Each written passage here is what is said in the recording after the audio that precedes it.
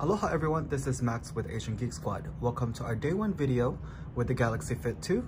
Today we're going to go over navigation, widgets, quick settings, and in general, just learning how to get around the device.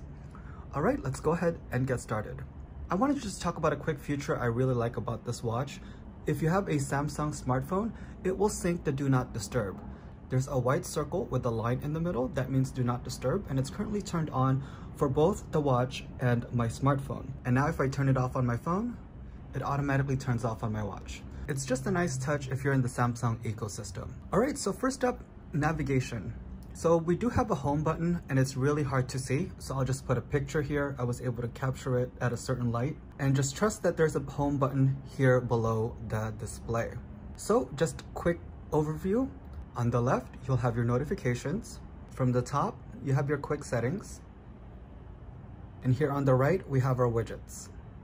When you're navigating, make sure you exaggerate it.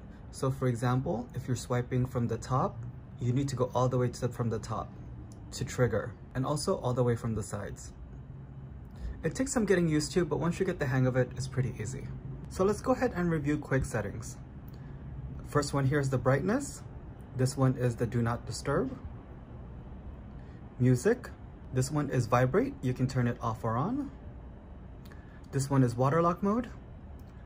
The one below it is locate your phone. Night mode and options. When you tap on options, it's just power off or restart. Let's show you how to reorder those. And for that, you'll need your smartphone. Open up your Galaxy wearable app and scroll all the way down to advanced. Here on advanced, just tap edit quick panel. And now you'll see the different ones we just went over. You can just drag, customize, and you can also remove.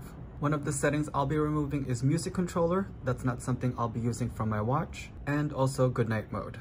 And once you're done, just tap save. Those two quick settings are gone and we're down to 3 panels. Next up, let's look at widgets. So here on the right, you will find the ones that I've chosen.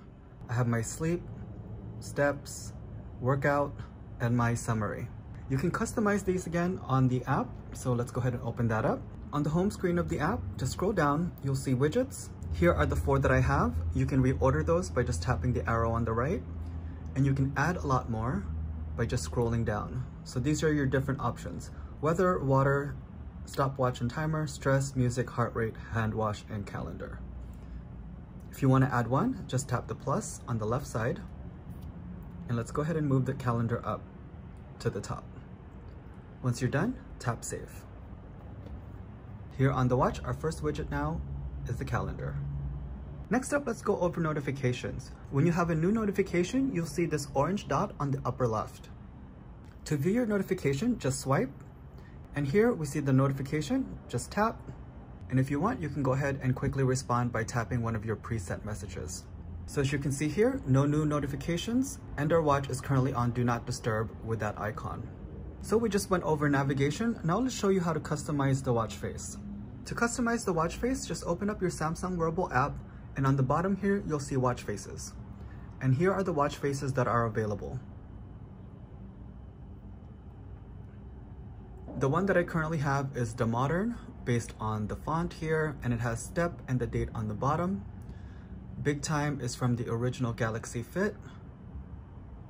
If you want more information, if there's one that you like, you can just tap and select it, and it will quickly change on your watch. So I would suggest doing this until you find the one that you like. For me, I'm gonna go ahead and stick with this one for now. Alright guys, well that is a quick day one video with navigation and customization of your Galaxy Fit2. If you guys have any questions, leave us a comment down below. Thank you guys for watching. Aloha.